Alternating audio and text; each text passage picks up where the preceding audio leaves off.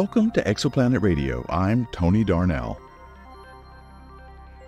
A massive Jupiter-sized exoplanet has been discovered orbiting a small, low-mass star, and this discovery is challenging theories on how planets form around their stars.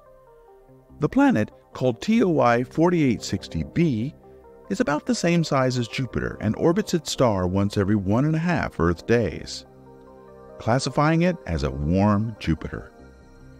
This is unusual because planets this large are not supposed to form around low-mass stars. The exoplanet orbits the red dwarf star TOI 4860, located in the constellation of Corvus the Crow some 261 light-years away. TOI 4860 has a mass equivalent to just around a third of our Sun. To get this large, the team that discovered TOI 4860b believes that the planet may have formed from a disk of material that was enriched in heavy elements. This enrichment could have helped the planet to grow to its current size.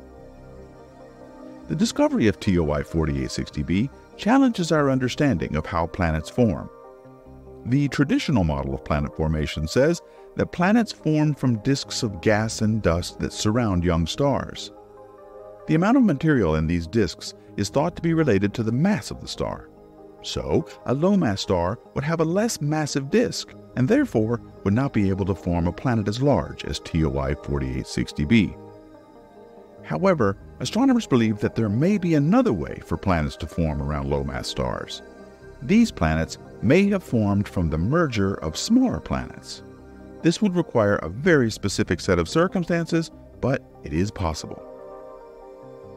TOI 4860b was first spotted by NASA's Transiting Exoplanet Survey Satellite, or TESS, which hunts planets outside the solar system by looking for tiny dips in brightness of light emitted by stars.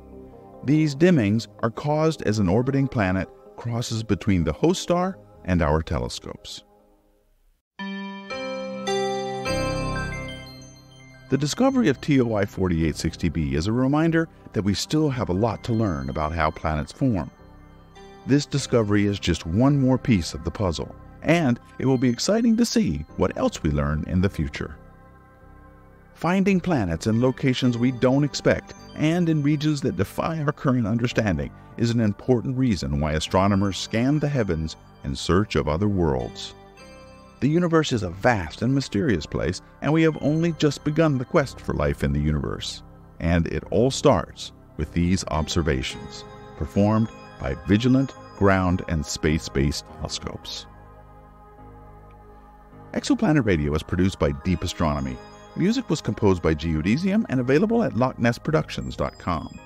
Get all episodes at exoplanetradio.com and anywhere else you subscribe to podcasts.